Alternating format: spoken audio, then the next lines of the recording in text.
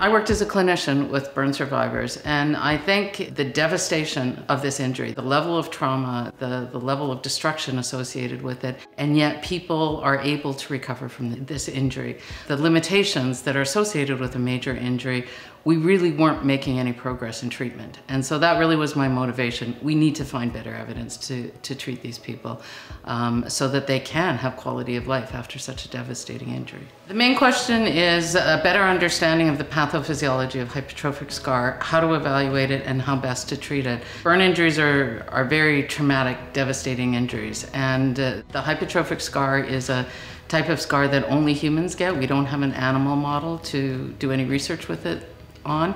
And so that makes it actually particularly difficult to research when you don't have an animal model. And so our lab has been looking at how best to evaluate hypertrophic scars so that we have the most accurate measurements possible. And so we've used electronic instrumentation that was actually developed for the cosmetic industry, but have applied it to the evaluation of hypertrophic scar so that we get better data, more accurate data. And we've gone a long way to show that some of this instrumentation can be utilized with hypertrophic scar, and now are using it to evaluate the effectiveness of different treatments that we use to treat scars, such as pressure garments, cortisone injections, orthoses, etc.